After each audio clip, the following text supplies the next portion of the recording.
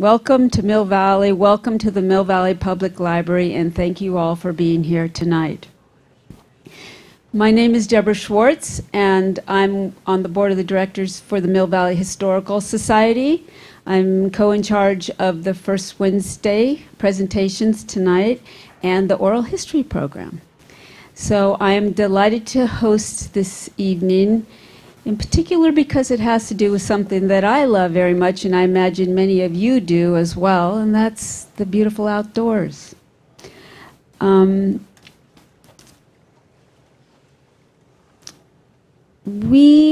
Tonight's presentation is titled "Of Martian Men Staying Above Water at Bothin Marsh." Before we go into the introduction, I'd like to say a little bit about tonight's, how things are going to go tonight. First of all, what's the first thing I always do when I come up here? I say, thank you to the Mill Valley Public Library for allowing the Mill Valley Historical Society to host our First Wednesday presentations in this beautiful space. I particularly like downstairs because it just feels like we're in someone's really big living room and we're all cozy together. So I say thanks. And one of the ways we show our appreciation for the use of this space is to help put the chairs away at the end of the presentation. And we rely on your help to help us clean up the room. A little less for the library staff to do. Our presentation tonight is going to run about 1 hour. We're going to have about 15 minutes of Q&A, and then that'll be our time to interact with many individuals here from different land agencies. People from OneTAM, Marin Parks, stand up please so we can show you who's here. Because we don't just have our speaker, we have many people here representing the open spaces of Mill Valley and Marin County. And they're here at your service at the end of this presentation should you have questions about anything. Yeah. So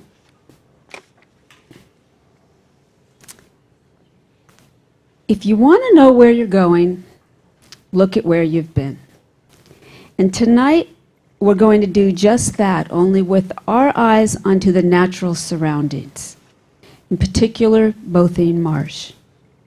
So let's take a brief look back in time to understand the significance of tonight's presentation as it pertains to us and in the future. The San Francisco Bay that we know today formed about 7,000 years ago, after the end of the last glacial maximus, known as the Wisconsin era, that peaked at about 20,000 years ago. So our bay is relatively new when viewed from the geological perspective.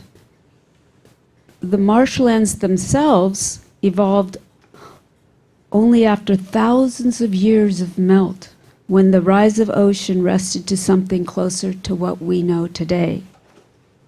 How long did it take the marshlands of our bay to evolve? Thousands of years for plants and animals to negotiate that intimate relationship with their surroundings and to thrive. Thousands of years for the bay as we know it to form via this delicate dance of air, wind, and water. Which is why tonight's talk is so interesting and so important, because human actions have accelerated environmental changes that have a major impact on us and other living things. Tonight, we are very fortunate to have with us Laurel Collins to describe these changes. For those who may not know, Bothin Marsh is the marsh that drains the Coyote Creek watershed in Tam Valley and includes the portion near Tam High. Laurel Collins is a fluvial geomorphologist with 40 years of experience studying western rivers, streams, and tidal marshes.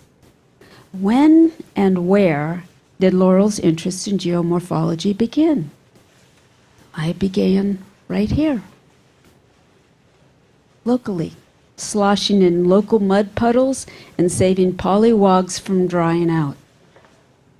As a child raised in Marin County, Laurel loved exploring local marshes and wetlands, and her explorations have continued throughout her adult life. However, now she looks at the natural world through the eyes of a scientist eager to understand how everything works. It was Veronica Pearson of Marin County Parks project to study Bothin Marsh.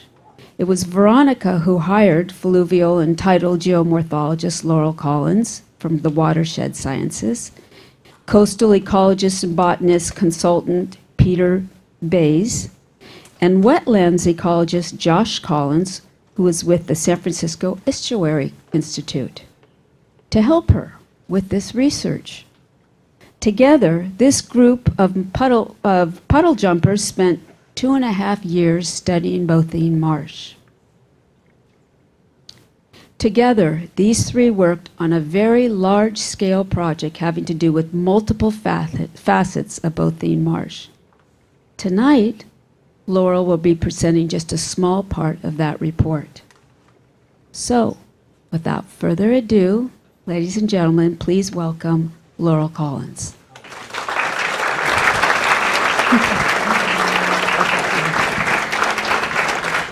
Thank you for the nice introduction. Can everybody hear me well enough? Okay, good. Well, I used to play in the creek when I was a kid. I grew up over in Tiburon area and came to Mill Valley and wondered about creeks, and now I get to study them, so it's a wonderful thing to kind of come back full circle in a place that I actually did play in as a kid.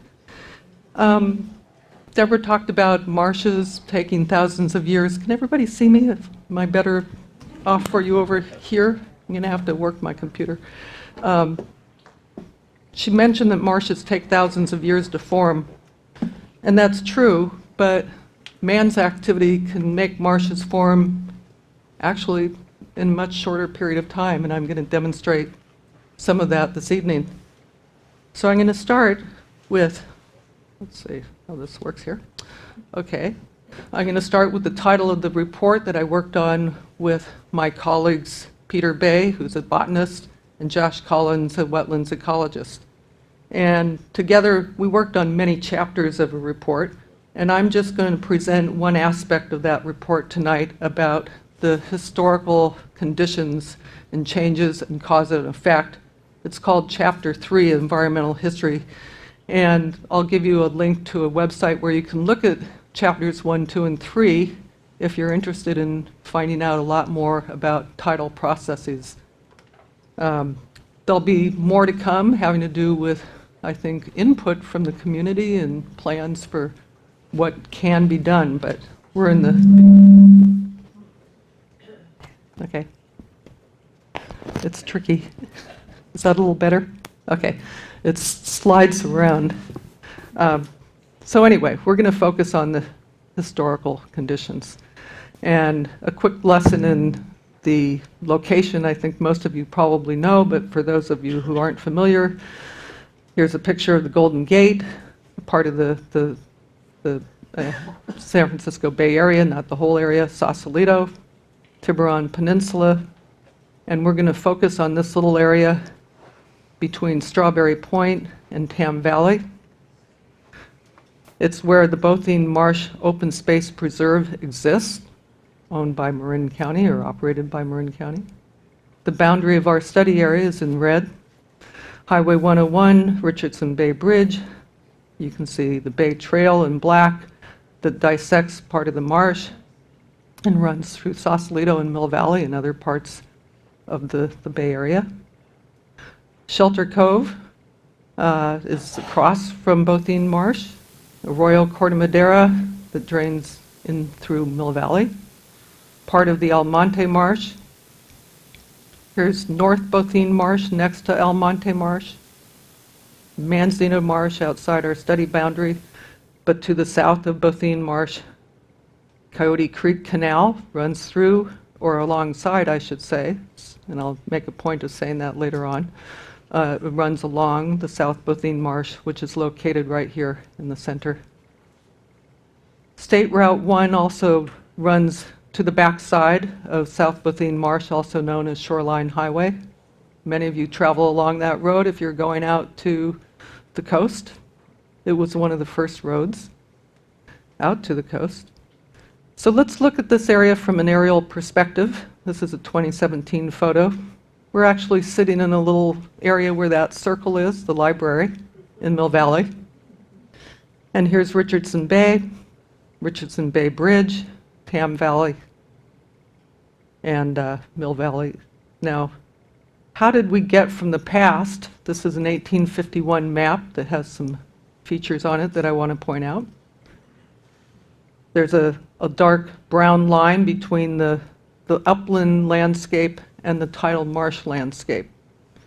Here's what we call historical Coyote Creek Marsh, Almonte Marsh, Manzanita Marsh. They're highlighted in green to help you see them. The creeks and some of the ponds were mapped at the time in 1851. If we project those marshes onto the present day landscape, this is where they would fit. But how did we get from the past to the present? This is our present landscape. Almonte Marsh, there's South Bothin Marsh, Tam Marsh, next to the Tam High School playfield, North Bothin Marsh, Rectangle Marsh. Here's the Bay Trail, it's on a levee, Coyote Creek Canal. So how do we prepare for the future? Here's 2017, but here's 2100 with 5.5 feet of projected sea level rise. This is from a website called The Rising Tides, Adapting to Rising Tides. You can all look in the website on the internet and play with modeling sea level rise. So 2100. Before I get into cause and effect and how things changed, it's always important to give a little lesson in how marshes work. And so this is a little mini lesson in how marshes form and maintain themselves in the upper Richardson Bay. So if we take a broad landscape context in Richardson Bay, we have the hillsides, and we have Mount Tam, which is the highest elevation of the area that affects the upper Richardson Bay, that brings waters down to the San Francisco Bay. So the Bothin Marsh area is bounded by these two big features. San Francisco Bay brings water back and forth through the Golden Gate to the Gulf of the Farallons. Here we have Arroyo Corte del Presidio in Mill Valley that brings waters to the Mill Valley marshes, and then the Coyote Creek watershed that brings waters down to the focus area of our study, the Bothin Marsh Complex.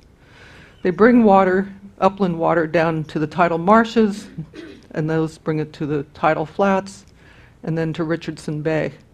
Richardson Bay is essentially a sill. It's a flat area that drains over a shelf to the deeper water or deeper bay of the San Francisco Bay that has a dominant estuary gradient out toward the Golden Gate.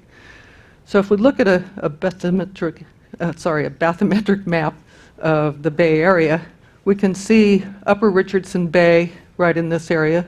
The red areas represent very shallow water. And then the darker areas from green to blue represent very deep waters. If we look at this feature out here beyond the Golden Gate, it's sediment deposition that's happening along the tides through the gate from sediments that come from all around the bay and even up from the Sierra. But Richardson Bay is a little bit different. It's not like a lot of the other marshes in the bay. If we look at this map, we can see the Golden Gate, and we can see Richardson Bay. The light blue area is representing this shallow shelf that the bay is formed on. And we can see the 10-meter or 32-foot contour line right at the edge of that shelf, and then it gets very deep beyond that. Here's another perspective. Richardson Bay over there on the far left in gray, and then the deep blue colors and leading to purple are the deeper portions of the bay. So you see a little deep section off of the edge of the lower part of Richardson Bay, but everything beyond that is quite shallow. Navigational charts indicate that Richardson Bay is no deeper than 18 feet below mean lower low water. Upstream of the Richardson Bay Bridge, it is no deeper than a foot above mean lower low water. But right off the edge of the sill, it's more than 150 feet deep below mean lower low water. And most of the sediment supplied to upper Richardson Bay that has formed its upper marshes and mudflats is dominated by supply from local watersheds, not from sediment borne on the tides of the greater San Francisco Bay. So that means that a lot of that hydraulic sediment during the days of hydraulic mining did not necessarily go up and form the marshes at the head of Richardson Bay. Landscape context again.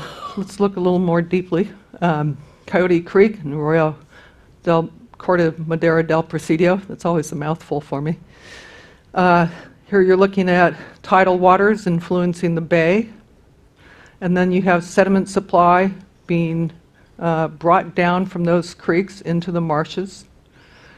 And then you have watersheds yield sediment to the bay. You have alluvial fans that form along the back shore of the tidal marshes. And beyond the alluvial fans, you have the finer sediments that are being carried down to the marshes and the mudflats. So fine sediments are stored on flats, resuspended by waves, disturbing the mudflats, and then delivered to marshes by high tide.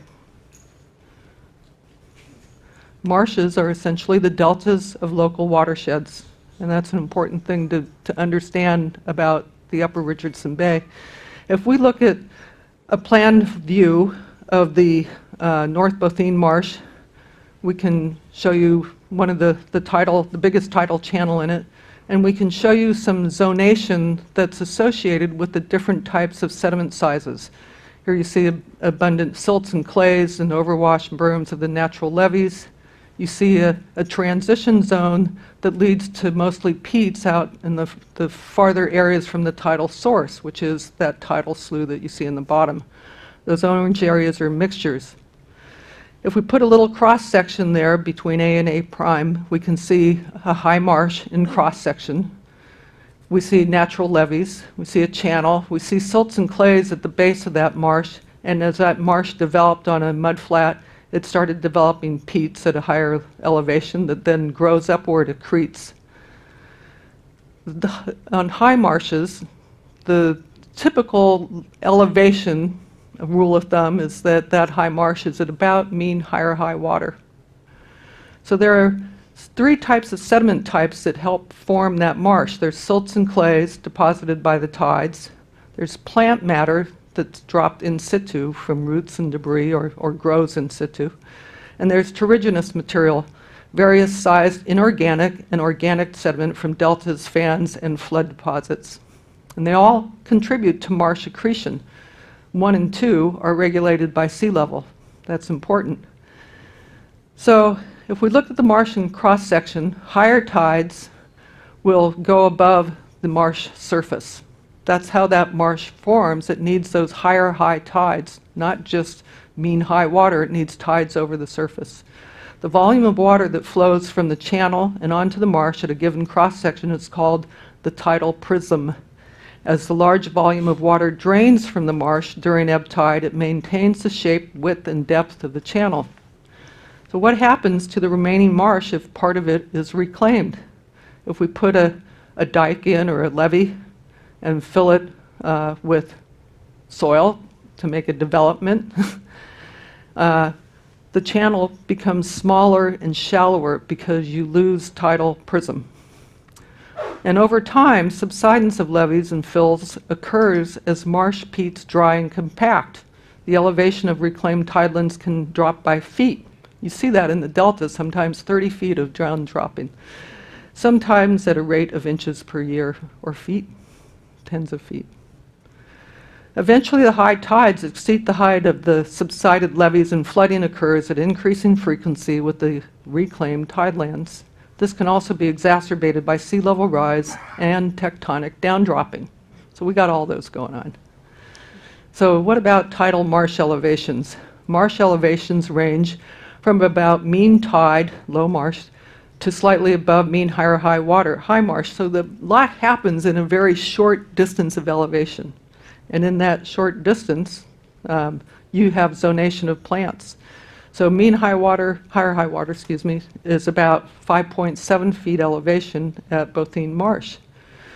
Different plant types occur along that tidal gradient and along the salinity gradient. So if we go from left to right, you can see uplands, you see the wetland upland transition zone and high marsh that essentially is at the 5.7 foot mean high water elevation.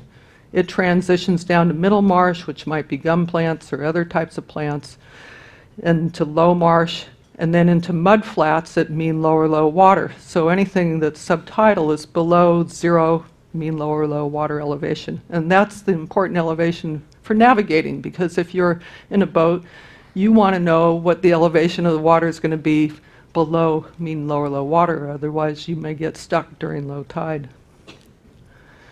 So let's go back to the landscape context for a moment. Marshes have something that's called progradation. They can build outward. That requires sediment for them to prograde. Maintaining backshore elevations above rising tides requires connection to floodplains and alluvial fans. So I seem to be missing a few slides. I'm not sure why that's not working on this program here. In any case, a prograding marsh will evolve from tidal flats, and eroding marshes evolve into tidal flats. The foreshore of a marsh will wax and wane with changes in sediment supply and wave energy. So during sea level rise, marshes migrate landward, and migration requires space, sediment supply, and low wave energy. So with sea level rise, if we want to maintain marshes, we need to have space for them to go. During riverine floods, marshes provide space for water to spread as it drains to the bay. And when the tide is high at the same time as riverine flooding, backwater flooding occurs in the upland transition zones. So as sea level rises, backwater flooding will move farther and farther back into the landscape. Locations of sediment deposition will also move landward. And predicting where these things will occur, or how often it's going to occur, or who's going to be affected by it, those things have not been modeled yet. And it's very site-specific and complex interactions, and we're not there yet. But it's still a concern. How are we going to deal with these things? One last thing, why do marshes matter? Habitat, plants, aquatic species, terrestrial species, birds. They function like filters for sediment and pollutants. They fight global warming by trapping carbon. They buffer shorelines from wave erosion. They attenuate wave run-up, and they act like horizontal levees. And aesthetics and recreational values for people. All these things and many more that you can probably have your own personal experiences are why marshes matter. So the past has been about men getting more land above water. And I'm going to talk about some historical landscape settings and cause and effect changes now. This is kind of the good part. So prior to that should say 1875. That's a last minute addition and I didn't fix that. Prior to 1875, at least 5,000 years of Native American settlement existed in the area that we now call Marin County. So a little timeline for a minute. We're going to kind of go back and forth in time. In 1775, first Europeans arrive. 1776, cattle grazing begins and it becomes pervasive. 1781, Richardson Bay is on the map. There it is. And guess what? Maybe even Bothin, what we call Bothin, that area, that Coyote Creek embayment, was also on the map. In 1792, 1840 to 1848, there was cessation of native burning. All these things have an effect on the landscape. There's all sorts of other things going on, but I like to list the ones that influence landscape form. 1816, logging begins. 1834, logging intensifies. It was going on right here, Mill Valley, hence the name. 1839, cattle grazing intensifies throughout the Bay Area, but especially in this area too. 1845, homesteading starts along the marshes. And William Richardson in 1845 was one of the first people. There he is.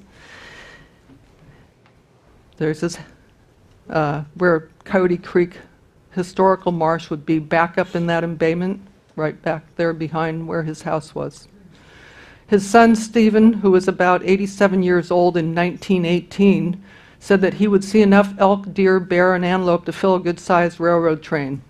There were 19,000 acres comprising what was originally called the Rancho Sausalito for young Stephen to ride through and enjoy.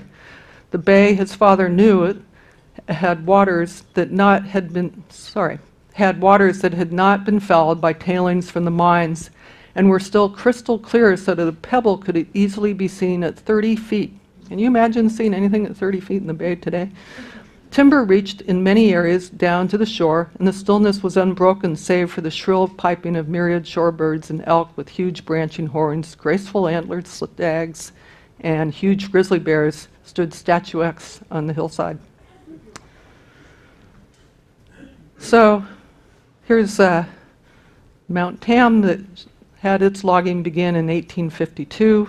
Oh, sorry, started much earlier than that, and it ended, the commercial logging ended in 1852. Here's an 1851 map that I showed earlier. We can see the important things at the time, like Almonte Marsh, the Almonte bulb. You'll keep track of that for a while. We see a waveform berm created marsh pans at the back edge of the foreshore. We see the historical Coyote Creek Marsh. We see Coyote Creek willow groves back at the back shores of both Coyote and the other little valley there at the bottom. So those willow groves were the transition zones of the upland fluvial water to the back shore of the marsh. We see Coyote Creek. We see Tennessee Creek. We see what was North Manzanita Creek, the Coyote Creek embayment, and this little blue line was the line of mean lower low water. So that's where the bay was deeper than the 6 feet or so between the mean lower low water and the height of the marsh. So the back shore of those marshes is about mean higher high water. This little island, they called it an island, was Silva Island. So now if we look again from an aerial perspective, we see the purple line that represents about a 3.4 square mile watershed boundary at the time that went to the mouth of the Coyote Creek embayment. Not the embayment, sorry, the bay, or the creek. If we go to an 1868 detail of Sausalito, we can see some important changes that happened from 1851 to 1868. Here's a historical Coyote Creek Marsh, and then we see this yellow line that represents that roads were starting to be built along the marsh, the back shore of the marsh, because that's the only way people could travel from place to place was go around those marshes. Going through them was difficult, if not impossible. So San Rafael Road existed along the perimeter of the tidelands. Long travel distances around the marshes were considered an inconvenient. And motivation at the time was to drain the marshes, reclaim and fill the bay, and sell the land. So all those little lots you see extending out there in that rectangle were land to be filled in the bay and sold for lots. We can see this map that says Tidelands, Marin County, to be sold at public auction on May 18th, 1871 at 10 o'clock. So there was proposed fill not only there in front of the Sausalito shoreline, but also in the upper Richardson Bay. And this is what it would have looked like had they filled all the bay that they were going to do. And this is what the canal would have looked like that they were going to leave behind that was once part of the bay. This is the proposed Coyote Canal, was not constructed in the historical marsh, but the lower part of the proposed canal closely aligns with the 1965 flood control channel that now exists along the modern South Bothin Marsh. And that canal above it, this one right in here, this is called the Sausalito Canal. So the proposed railroad that you see with that dashed line that the arrow points to was not built along the alignment that they're showing here, but it was proposed, just like all the land sales were proposed. 1872 comes along. Here's the historical Coyote Creek Marsh. Land was being reclaimed. Here's about 10.5 acres that was eliminated. Here's the 3.7 acres that were devoted to the shoreline road. They had to build that on a berm. It's constructed with a bridge over Coyote Creek at the time. And there's the road. So now there's another road to bypass the marsh. Here's 1883. An earlier 1870s North Pacific Coast Railroad trestle existed long before the railroad that we see coming up. But this one was from Strawberry Point to Sausalito, and it was probably on redwood timber. It must have been hard to maintain because after a while it disappeared. But you can see the railroad went all along Strawberry Point up toward Corte Madera. And here's the historical Coyote Creek Marsh. Here's the railroad that in 1883 was under construction, but not on this map yet. This railroad was being constructed as a trestle as well. And here you can see it. Right over there you can see the historical Coyote Creek Marsh with that linear line going through it. Right here is the railroad. There's the North Manzanita Marsh, El Monte Marsh. There's a slight bulb there that you can see the Arroyo Corte Madera swinging around. And schooners were anchored at the entrance to the Richardson Bay rather than within it, possibly because it was too shallow even by this point in time, because all those land use things that I was talking about, this cattle and the logging, those disturb land, they generate sediment. The creeks bring that sediment supply, and we're starting to make a difference in the bathymetry of the bay. There's a new branch to downtown Mill Valley at this time. Note the 1,300-foot long railroad trestle can still be seen across the Coyote Creek embayment. So that railroad trestle was important to understand because it allowed the tides to move back and forth through that embayment up to the marsh and build the marsh. That trestle was about 1,300 feet long. So here's a picture. This is not South Bothin embayment here, or Coyote Creek Marsh. It's just to the south of there in Sausalito, but it shows what it looked like when the railroad was changed from a single track to a double track and widened and then put on a berm. And when that berm was built, it was a much shorter distance of a spanning bridge. And so that made a difference in how much tide was available to go up into the South Bothin Marsh area, not South Bothin, into the historical Coyote Creek embayment. So here you see 1898.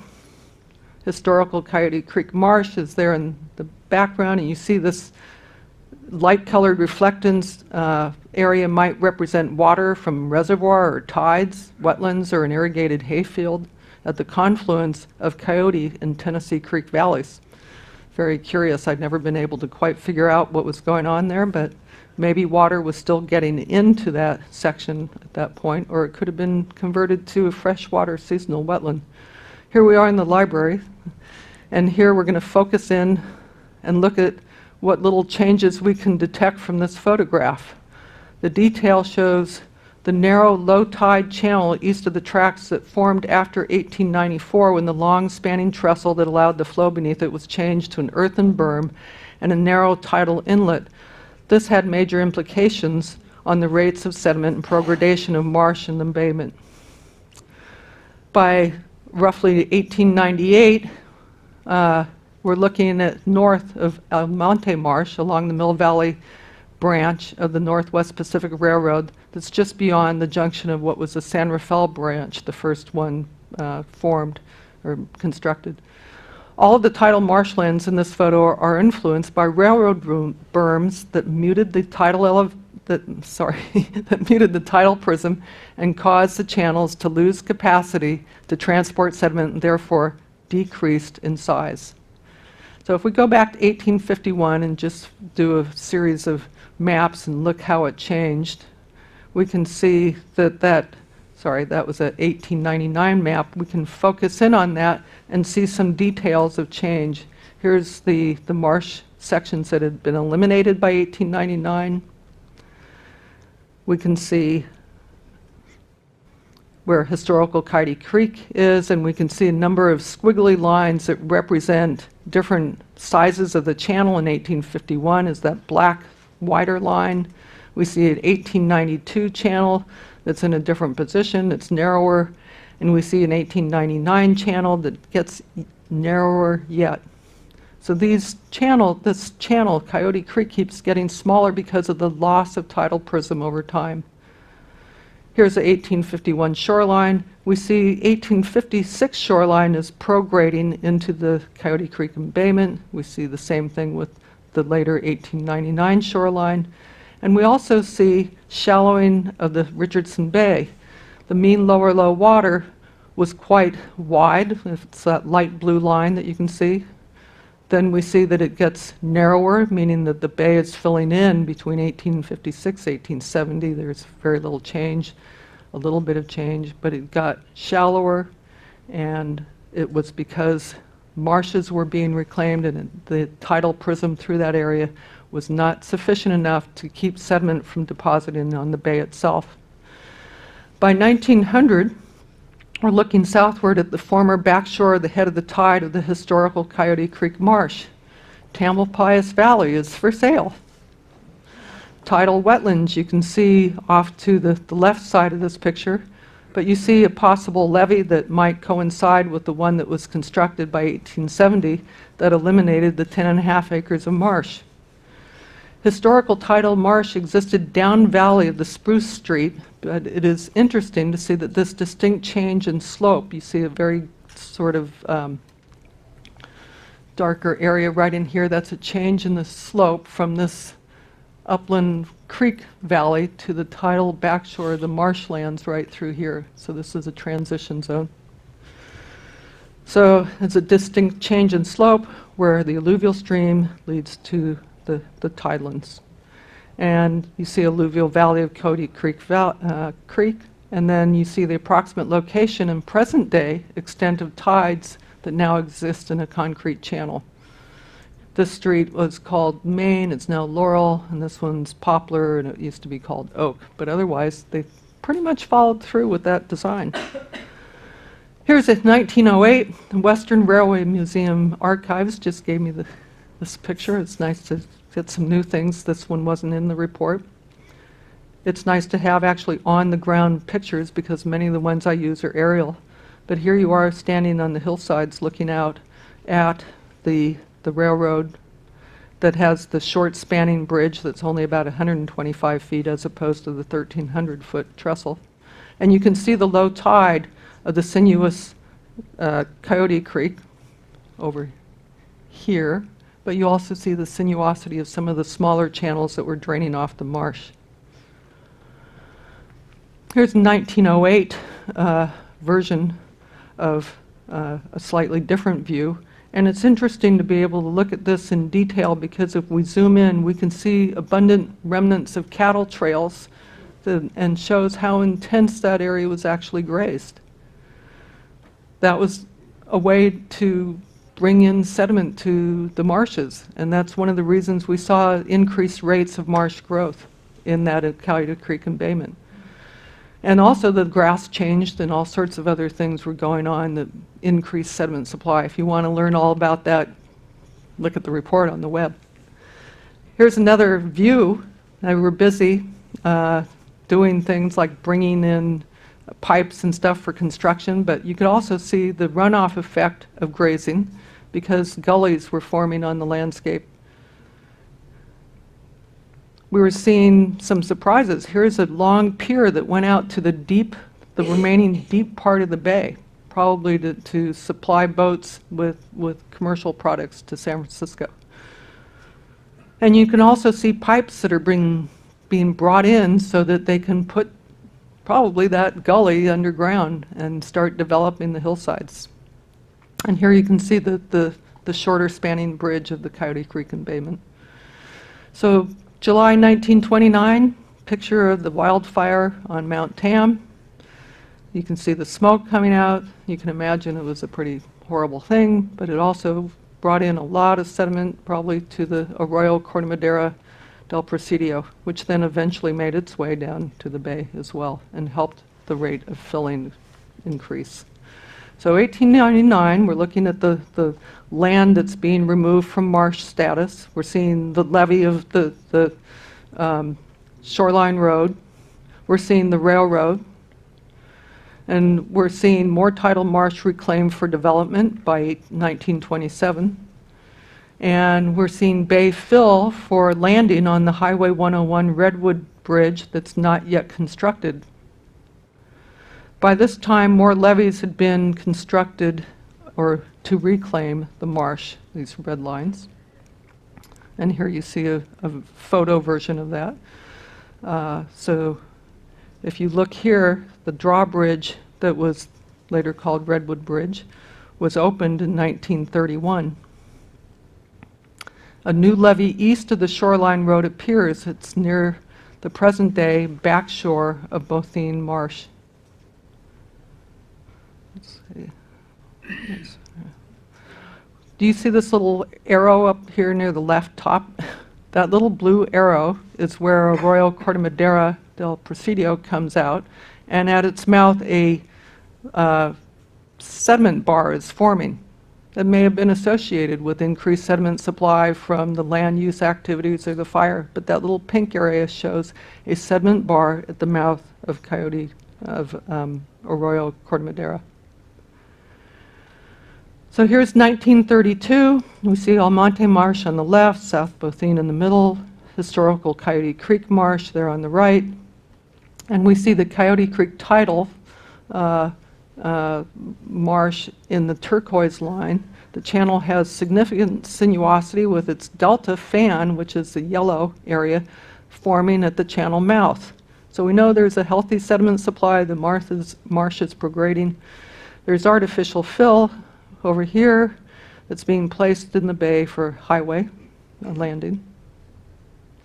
And on the shoreline road, you can see it's got a pretty good levee on it now. So that back part of the historical Coyote Creek is no longer really functioning well as a tidal marsh. 1946, we see an aerial view of the tidelands. We see the South Bothin Marsh. We see Arroyo Cortamadera. We see reclamation and development already happening in the Mill Valley area. Here's the 1950 view, and we see a change starting to happen in the Arroyo Cortamadera. We see levees and channelization. If we look back at 46, we can see that this channel here did not have a straight channel running through it. So this, by 1950, is the beginning of changes that are going to happen in the Arroyo Cortamadera that influence not only Richardson Bay, but later influence the North Bothin Marsh. So here's the straightening of the levee. Expansion of commercial development is going to be happening now. We're going to go back and look at a different view. Here's the expansion of the commercial area in 1931. It expands in 1946. We see the pink area that's showing a sediment bar at the mouth of the outlet of Coyote Creek beyond the railroad. We see more expansion by 1950. We see residential development at the back shore. We see progradation of South Bothin Marsh, which is now a newly forming marsh. Okay, it was not there over 150 years ago. Historical Coyote Creek Marsh shrinks between the levees. And then by 1952, we see even more development. In fact, we see them very busily grading the landscape for the development up in this section. So if you look at this little part here, that's where the creek itself starts to shrink because of the lack of tidal prism. We see residential development starting to happen here. Up near the top, we see the progradation of the marsh outward. And Coyote Creek develops sinuosity as it builds an alluvial delta through bedload deposition at the back shore and deposition of fine sediments on the marsh. An Almonte bulb, up there on the left, migrates eastward along the Arroyo Corte del Presidio. The channelization portion of the Arroyo Corte del Presidio west of the railroad tracks is where that little blue thing is, but it hasn't gone to the east side of the tracks yet. By 1956, January of 1956, major flooding happens throughout the Bay Area. Some of you were here. I was here. I actually do remember stories about it. I know that it affected a broad area of the landscape, but it also affected plans for the Bay Area throughout the Bay Area because people wanted flood control, because suddenly all the creeks were misbehaving. And they said, it didn't used to flood here. But what was happening was landscape response to a lot of land use impacts that they didn't understand yet. So the focus was on flood control projects as a priority, yet unfortunately, the understanding and appreciation of tidal and riverine hydrology and the effects of land use impacts on the landscape and its ecological environment did not exist at that time. So some projects were avidly pursued, perhaps with the best of intentions, but now some projects might warrant reconsideration. So here we are. This is mid-1956, Richardson Bay. We see dredgers continue to be busy filling the bay. Containment levee offshore of Almonte Marsh was constructed for placement of dredge spoils to continue the plan to fill Richardson Bay. Materials comprising fill and Sausalito were a dumping ground. You can see the lower photo is showing you what they're dumping in there, and it truly is everything, including the kitchen sink. So new construction was started next to the Redwood Bridge for a bigger concrete bridge over Highway 101. More people, more traffic, better need to convey people quicker. And so that little Redwood Bridge disappeared later on. So, and the need for the drawbridge wasn't needed anymore. The drawbridge was there to fill the bay, and it only opened for the drawbridge because navigation up into the upper part of Richardson Bay was history. Nobody needed it, nor could they do it.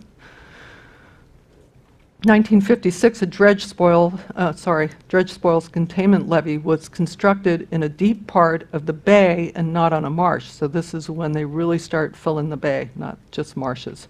New dredge spoil deposits, you can see in that dark area, were placed in the containment levee, and the canal for Arroyo Corte del Presidio cuts off the bulb at Almonte Marsh. So new concrete for Richardson Bay Bridge. Old Redwood Bridge has been demolished, 1960. Continued progradation of South Bothin Marsh is still happening, though. And you can see this containment levee on the mud flats of the bay, sticking out above them.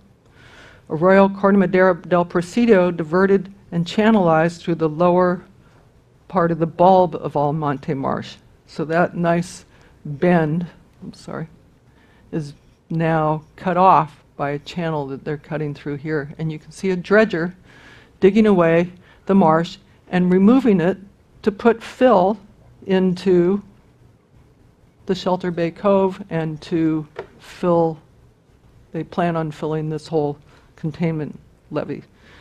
So here's the dredger. Here's the dredge spoils that are being placed for Shelter Cove. 1965 is a big year for change. Flood control project diverted and straightened Coyote Creek. Levees were subsequently constructed along the canal banks, disconnecting the upland sediment supply from the marsh. This is a key thing to understand. Coarse bedload was now deposited in the trapezoidal channel stream bed and requires periodic dredging in perpetuity to maintain the project design for flood capacity. Design sediments were now, finer sediments were now shunted directly to the bay because of the filtering effect of the marsh, and plants were eliminated. Artificial fill was placed at the former outlet of Coyote Creek to place a flap gate that would prevent the tides from entering the marsh and embayment, but allow rainwater and urban runoff to drain toward the bay at low tide. And about 2.5 acres of artificial fill and demolition rubble and debris were placed on the marsh to block the canal from being able to access the marsh. A new interior containment cell levee was under construction for dredge spoils. You can see the dredge in the picture. The outer cell was apparently abandoned.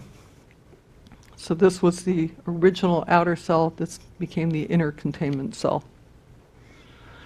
1966, you can see the Sausalito Canal. Remember that old map I showed you that showed the Sausalito Canal? Interior containment levee prevents tides by this time from entering the enclosure, but large amounts of fill are required to raise the land above the bay. The dredge borrow channel for the interior levee is right parallel to the levee, so they dig out mud from the bay and put it on the levee, and they make it deeper next to the levee. And they make it so that the dredger can go through there to grab the sediment. The exterior containment levee is offshore from the inner containment levee, but it's still there. And a new levee for future small, what we call rectangle marsh, is starting to be filled in this section. And a former outlet of Coyote Creek flood control channel was here, but now you can see that the flood control channel outlet is here. Here's the former outlet of Coyote Creek filling in with sediment beyond the railroad bridge. It's cut off. And sediment-rich water from Coyote Creek now is being transported directly to the bay rather than the marsh. Here's the boundary of older depositional bar from Coyote Creek before the flood control channel was cut. We go to 1973. We can see flood control work fully completed by this time, but a year after this 1973 photo, maintenance dredging was already needed in the Coyote Creek flood control canal. In 1965, the McEater-Petras Act and the 1972 federal policies and laws were initiated and regulated filling of the bay. So had that not happened, we probably would have seen that full development out to the edge of Richardson Bay with just that Sausalito Canal. So dredging was ongoing, yet then they were prohibited from filling more bay and only did so much. So 1973, there's a deep turning basin that was created for the dredge, you can see here. And you can see the exterior levee deteriorated and cut through by the dredge in various places, leaving some isolated remnants not far downstream of the new outlet canal for Arroyo Corte Madera del Presidio. The bulb was cut off, so now there's an entirely new outlet, which is here. Here's the rectangle marsh that was formed from dredge spoils. 1974, we can see levee breaches that occur in the containment levee of North Bothin Marsh. Apparently these were covert, and a side story is that we have a person here who actually kind of let the cat out of the bag and said there was a little lady who used to go out at night and cut away at the levee. And that woman was somebody I used to, as a child, go out and hear nature talks. If you got it. A small, highly disturbed remnant of Almonte Marsh still remains south of the Tam High School athletic field by this 1974 field. It is rarely exposed to the tides, but it's one of the only remnants that hasn't been altered in some way of this study area.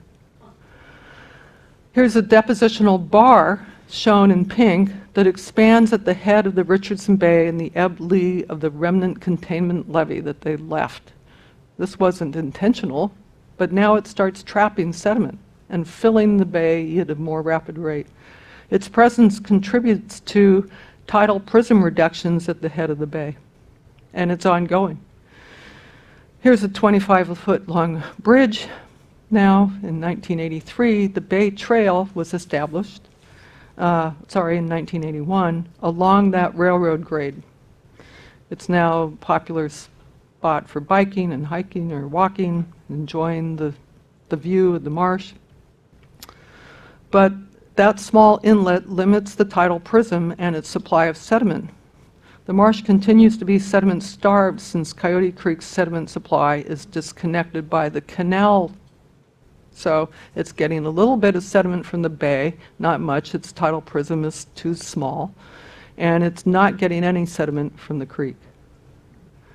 Sediment plume from Arroyo Corte Madera, you can see that white sediment in the water, sediment-rich water coming out of Arroyo Corte Madera, and it continues to, the bar that I showed you continues to form behind that remnant of a levee, filling the bay faster, but it's actually going into that North Bothin Marsh breach. So unintended, but hey, Mill Valley sediment is helping to form a marsh that was breached in a covert fashion, and now we're building marsh there. And it was to be filled by dredge spoils, but it's forming a little bit more naturally because it's being formed by sediment from the tides. The new marsh builds in the embayment north of Marsh, in the embayment of North Bothin Marsh, and it's nourished by tides.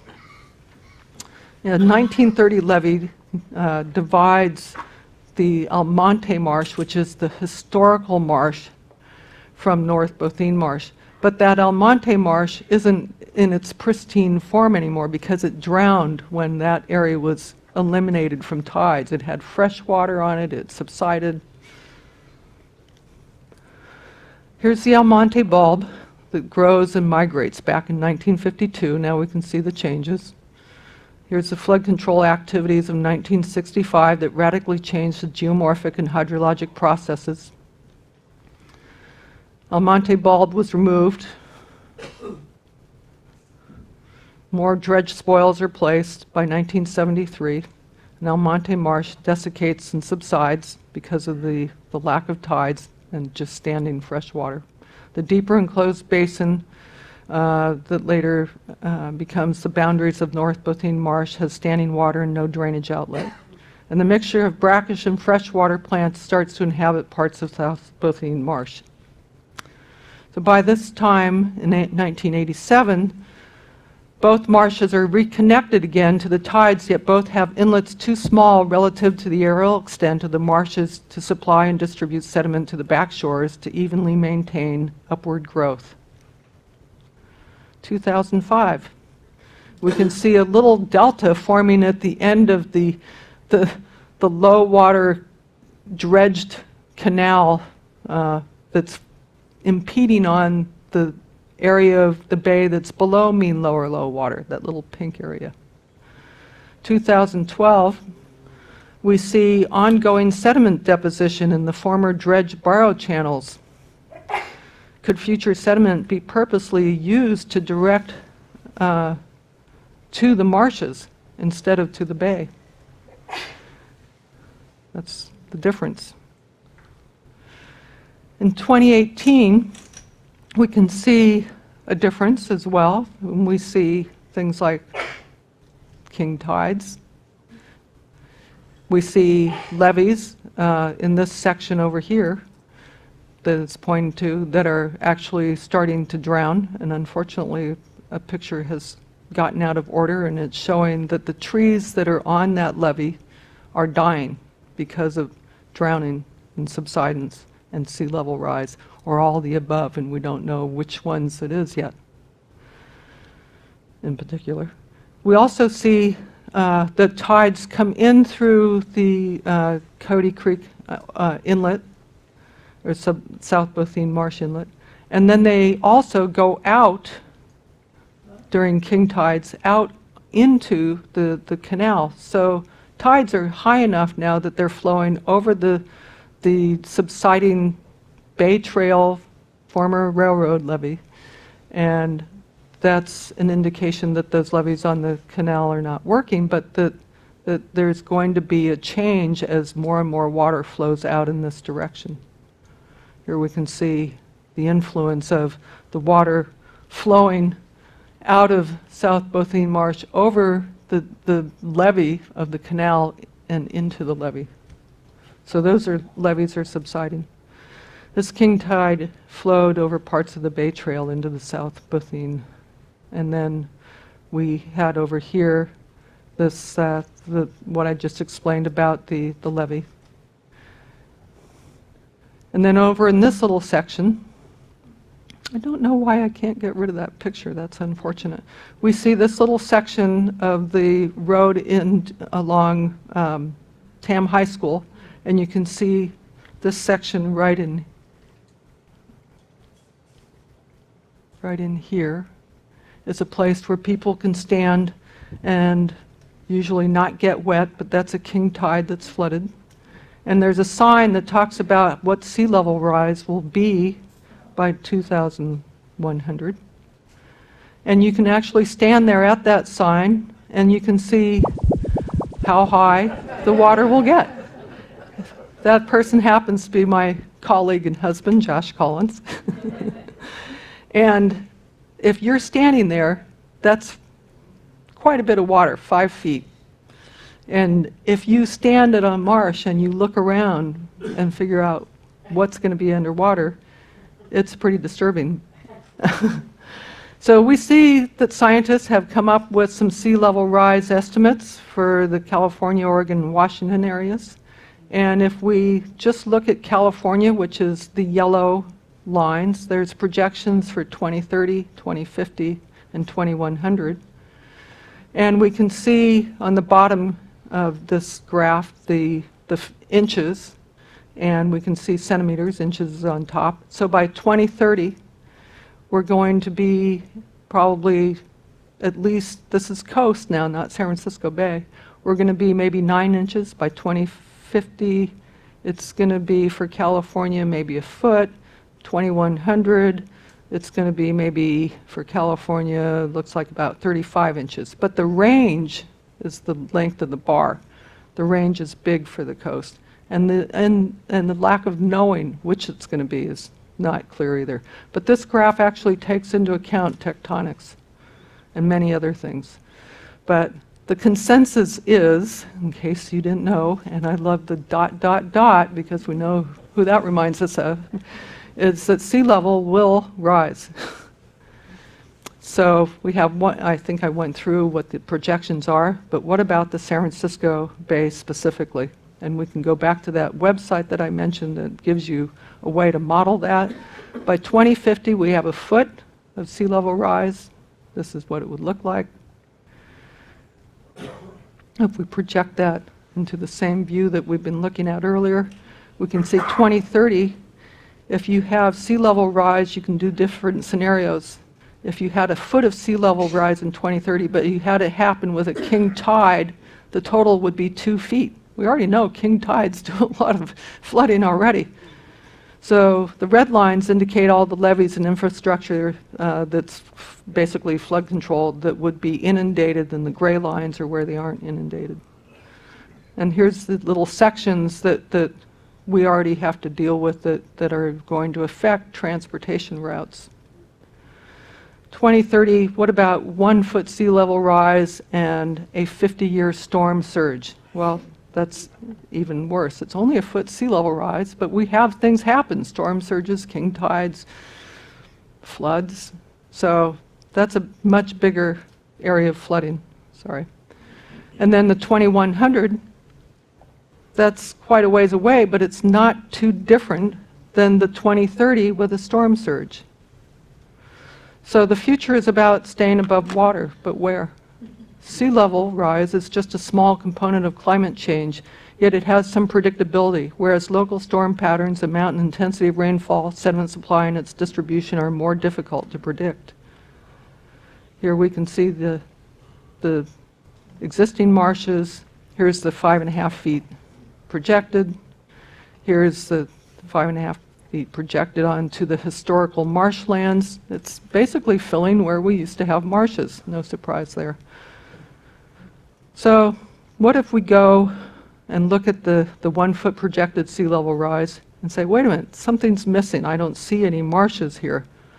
Well, what would happen if we had a marsh? Can we change that projection of sea level rise flooding? Can we build marsh instead of take away marsh? Or is it drowning? What can we do? Can we build the backshore up by adding sediment? By doing proactive actions for making sure that sediment supply gets there and we can actually direct sediment or bring it in on trucks, or, you know, there are lots of ideas. What if we had an alluvial fan there instead, like there used to be, that built the backshore out, that provided sediment to the marsh instead of to the bay? And what if we had channels instead of concrete channels that allowed those creeks that will be having more tidal water in them have floodplains and wider sections that could then help deliver floodwaters, upland floodwaters, to the marsh? So there are a lot of things to think about, but the proximity to the Golden Gate for the Richardson Bay means there'll be no delay in sea level rise effects. You might see a longer delay in that if you're farther away from the Golden Gate. Effects of sea level rise on backwater upstream flooding have not been modeled. And effects of existing water conveyance infrastructure is also not known. So here's that look of how do we deal with the backwater flooding effect. How do we prepare for the future? For the future? Make way for the bay or keep the bay away? Pump stormwater over levees or construct creeks that connect sediment to floodplains, alluvial fans, and marshes.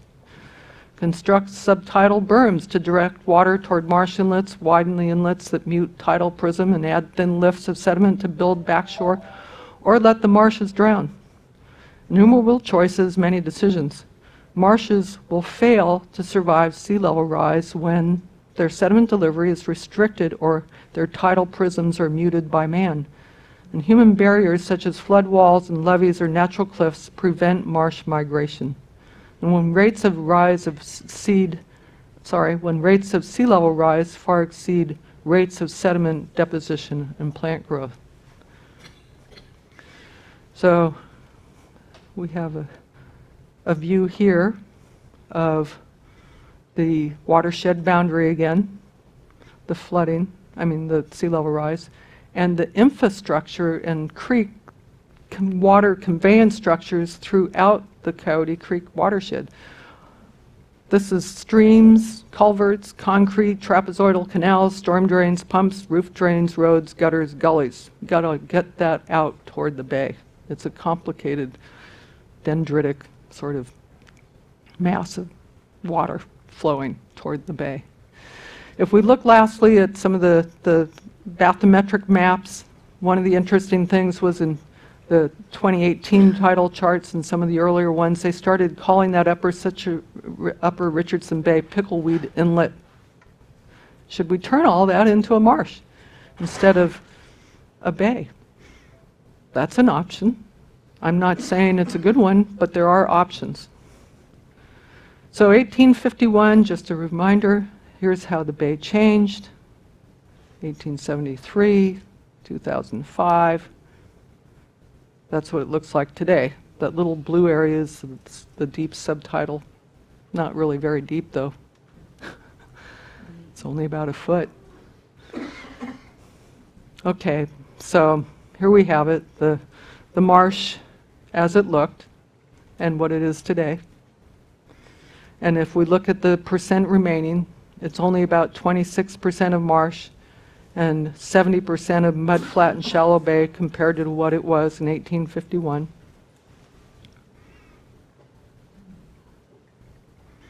So land use activities of the past have brought us to the present, yet also brought some unintended consequences, some good and some bad, but none planned.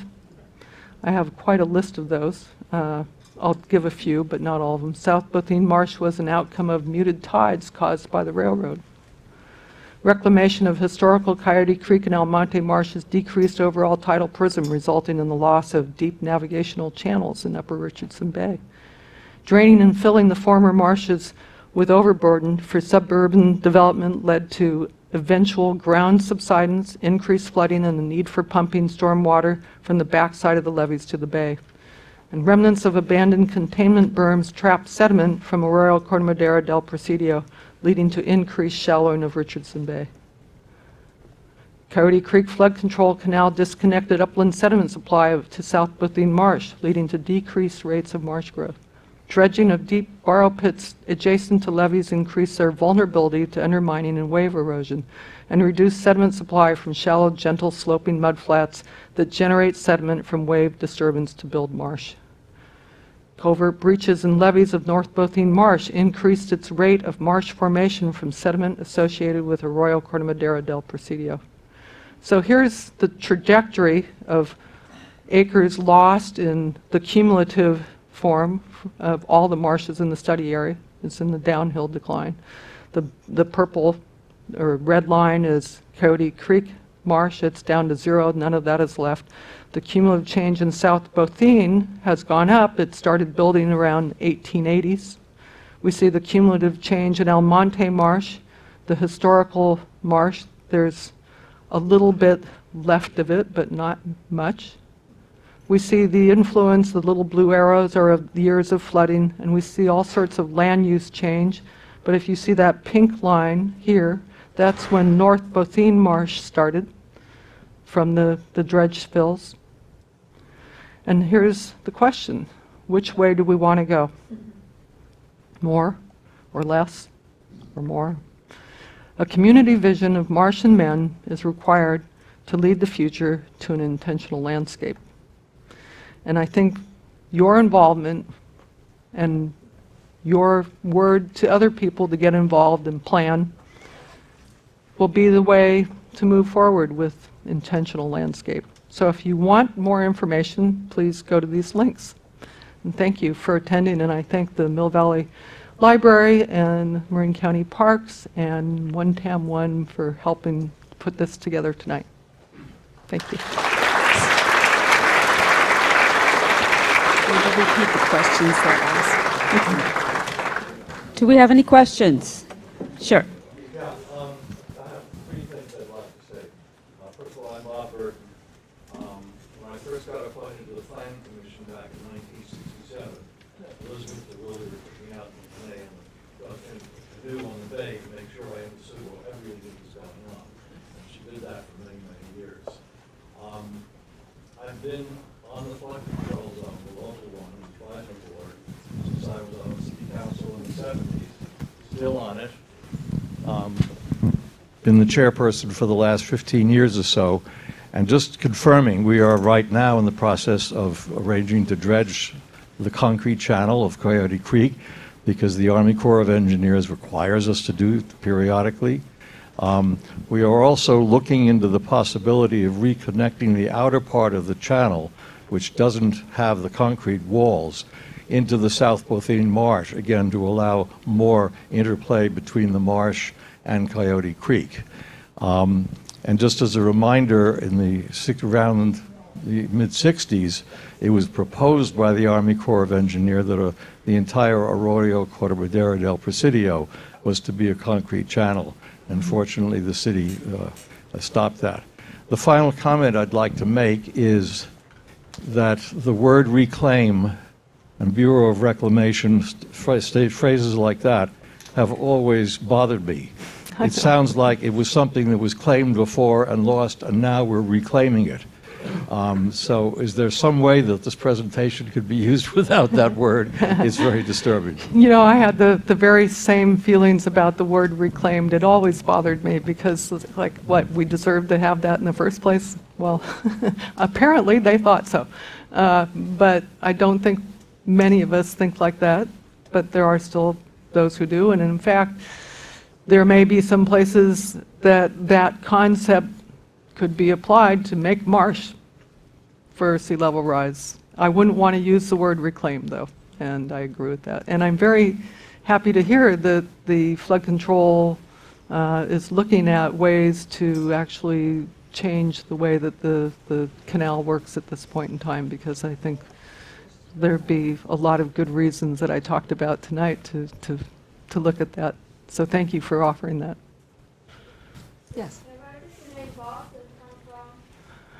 Bothin. Now, pardon me?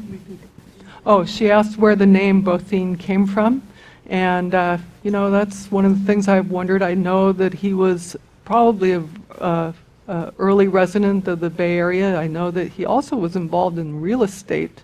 And we've wondered if maybe he sold or had the land and then sold the land, but initially intended it for real estate. You saw that there is certainly real estate plans for that. Now, he's done a number of things around the Bay Area that somebody else here could probably talk far more about than I have, because I've often wondered about him and have not taken the time to look up much about his history, but there are many preserves in his name. Has anybody, is Veronica here? Does she know the name Bothin? There you are, you're hiding. Okay, so Richard Turney, is he still here? He might. Yeah, he was the one who said he may have been had dealings in early real estate. He developed a lot of the Sycamore area. Okay. You have a question? Yes. If I understood the drawings correctly, if we let the sea level rise go where it wanted, it basically would reclaim the area that was marsh earlier.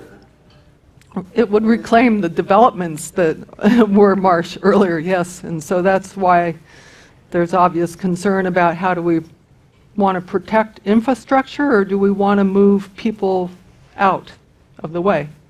It seems like a losing contest for the marsh, because the people that own that development that occurred on those so-called reclaimed lands have an investment. They're going to be outspoken in wanting to protect it. And they're going to look to government to pay them their loss. That's a big bill. It's a big bill to protect them too, so those are going to be the obvious challenges. But before their lands start maybe reducing in value because they are flooding and because flood control may be too expensive to protect everybody, they're going to have trouble getting to their houses. You already have trouble at times going along Shoreline Avenue or parking under Richardson Bridge or crossing the area in front of Tam Valley. How often are people going to say, I can't get to my house, and then they're protecting their real estate value becomes questionable.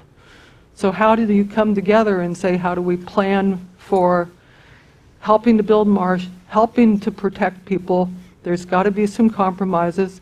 Our report, our larger report, addresses some of the options that people have for trying to deal with areas that flood. And there are people throughout the world now dealing with these issues. So it's not just here alone that we have to deal with it. And a lot of people through history, if you look at the populations of the past, they have to deal with climate change and they move away, or they feel that there's a way to adapt and that we need to adapt our communities to the changes that are going to happen, in my opinion. So we all want to live here. It's still a great place to live, even if it has higher water. There's still livability here. Any other questions? Marty? Dr. Marty Griffin here, ladies and gentlemen.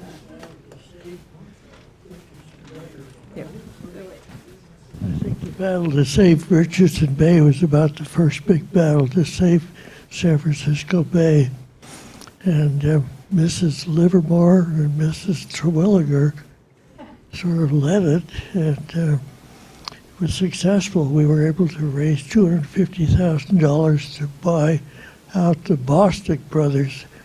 And the Bosticks were, he was a pathologist at Marin General, and his brother was a ecclesiastical student at the church in San Anselmo.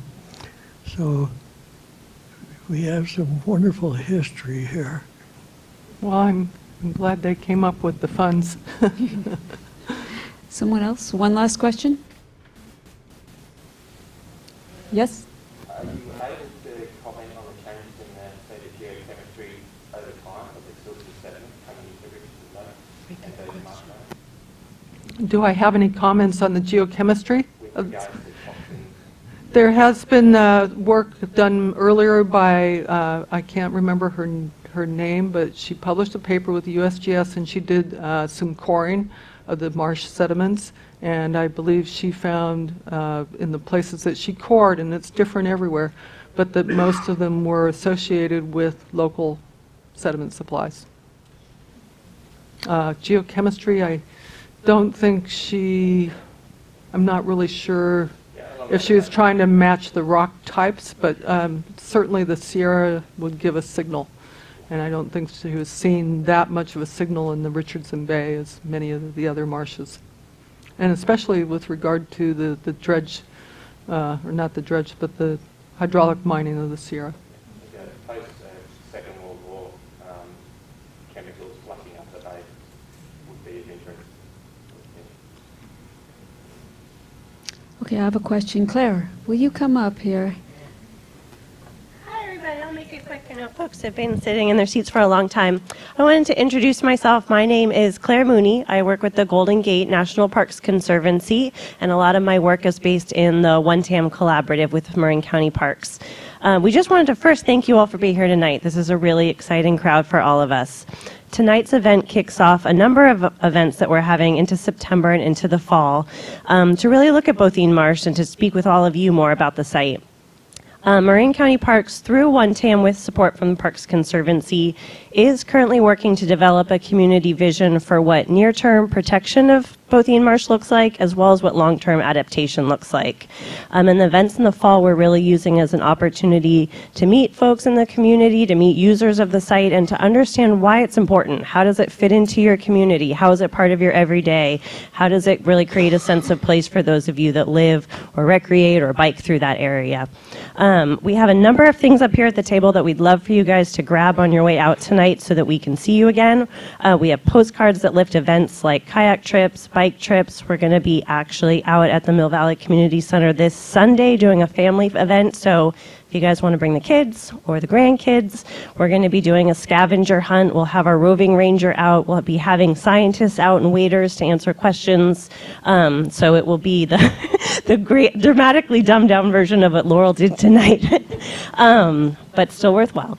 And for folks that want to stay involved in a longer loop, we do have an email list here. We do have a website up, so you can visit onetam.org for more information. And we'll be continuing to host events, talks, and more as we really look to develop this community vision. And again, the focus of our conversations right now are really on, you know, how is Bothin part of your world and part of your community here in Marin? So if you do have a minute on your way out, maybe leave some thoughts on what we're calling our accretion board. We want to kind of use these ideas to build up a new future for Bothin Marsh. So thank you all again for coming tonight. Thank you so much to Deborah and Co for hosting. This has been, again, a great way to kick off this fall events for us. And remember, what we're deciding today is going to be the future history talks of tomorrow. Okay, well, before we go, I just want to make a couple of announcements that we look forward to seeing you for our next First Wednesday in October. We're going to have the Mill Valley's Golden Age of Rock and Roll with music historian Richie Ehrenberger. And I scheduled him because we have a legendary musician, Marty Ballin, who's going to be receiving the Millie Award in October. So I thought we might get warmed up with that rock and roll history talk.